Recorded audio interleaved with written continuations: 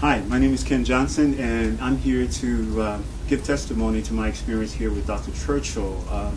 I think the power of information is very important, and I think we have to share and disseminate it. My situation is, through an unfortunate scene of accidents, I lost 2 of my toes on my right foot, amputation, and was I was in danger actually of losing the entire foot because I'm a type 2 diabetic.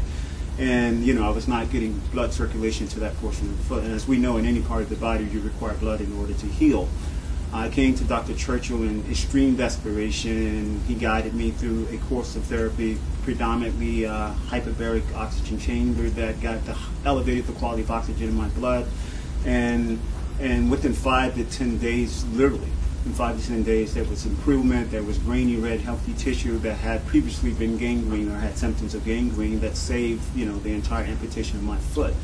So I became an immediate believer in this form of treatment and alternative treatment.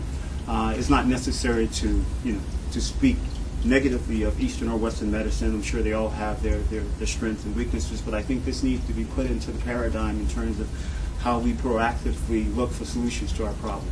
So in addition to that, as Doctor alluded to earlier, the body is systemic, and one part of the body has a negative effect.